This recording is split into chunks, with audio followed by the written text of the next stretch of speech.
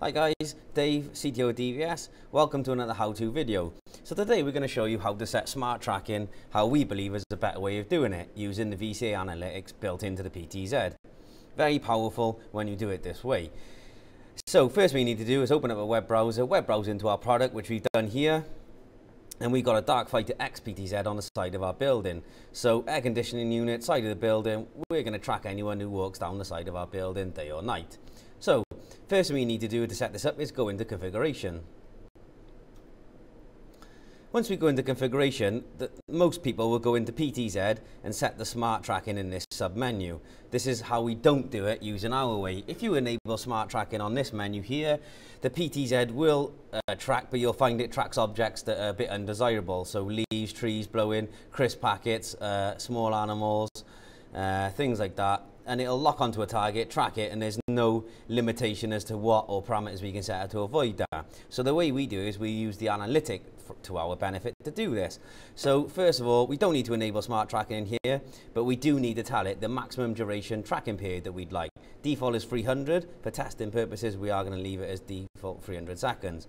Set zoom ratio is how far the PTZ can zoom in once it acquires and locks onto a target.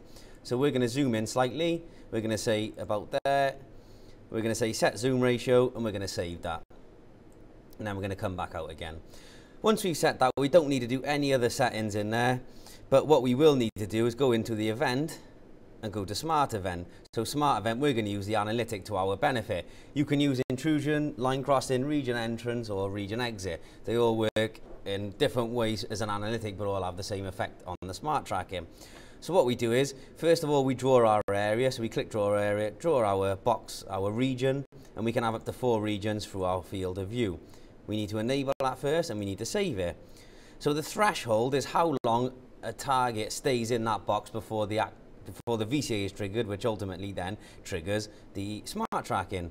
So we can put it all the way up to 10 seconds, so someone has to be in that area for 10 seconds, or we can put it back down to 2, which is our desired one, especially for testing, we'll make it 2. Sensitivity is default of 50, that's normally fine, but we can make it higher or lower depending on the objects we're tracking. If it's different sites may need that parameter tweaked. But the default of 50 is where you should start.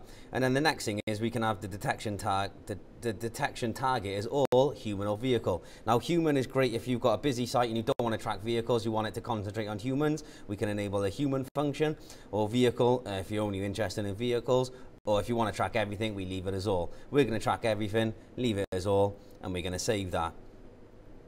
Next we need to do under arming schedule, we're going to set it, leave it default 24/7, but you can enable that to track. Maybe you only want it to track when the site's open, and when the site's closed, it goes on a preset tour, so we don't need the tracking functionality. So you can set that up then. And then linkage action, we've got all the standard linkage actions that are available to us on any analytic or alarm input trigger, but we need to enable smart tracking. So when the VCA is enabled and activated by a target, it will initiate the smart tracking for the 300 seconds which we set earlier, and the parameters that we set for the set zoom ratio and for the analytic to be triggered. So we'll save that.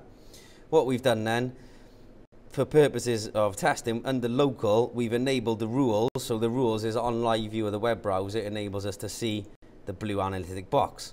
What I'm going to do now is quickly run outside energetically, or not energetically as mostly what I do, and you'll see the PTZ will lock onto me hopefully and then start to track me, and then I'll come back in.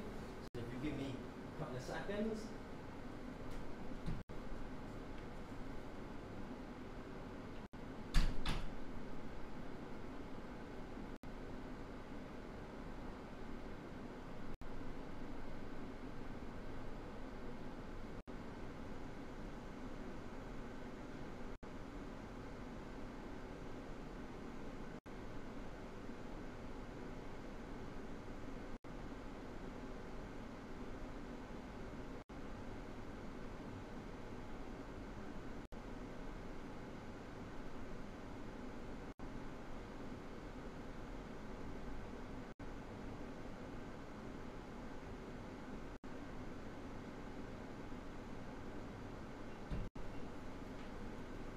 Okay, As you saw there, guys, the PTZ should have tracked me, and as I came back in, the PTZ is still waiting for someone to come out beside that door again and start tracking. Otherwise, after the 60 seconds, it will go back to its home preset position.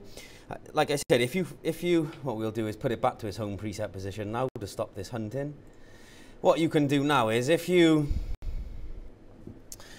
set it up this way, what we find is the results generally in the feedback is the analytic is very stable for this kind of thing. The smart tracking works much more effectively, and we find it's a big benefit to the users on site. A lot of people do ask us about the smart tracking, and that's a simple, effective way of using that that functionality within the product. We hope you found this useful, and we'll see you next time for another helpful how-to video. Don't forget to subscribe to our YouTube channel, so as soon as a video goes live, you'll be notified, and it'll also boost our ratings. Okay, thanks for watching. Cheers, guys.